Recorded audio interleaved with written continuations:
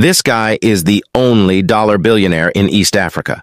See, Mohammed Dewji is a Tanzanian tycoon and the 13th richest person in Africa. He has a net worth of over $1.5 billion. So who is this man? Mo Dewji was born in Singida village in Tanzania. He attended Georgetown University, where he graduated with a bachelor's degree in international business and finance. After graduating, Dewji returned to Tanzania and took up a managerial position in his father's company, Mohammed Enterprises Tanzania Limited. Mohammed would then oversee the establishment of MTL Group of Companies, a conglomerate with interests in manufacturing, agriculture, insurance, finance, and real estate.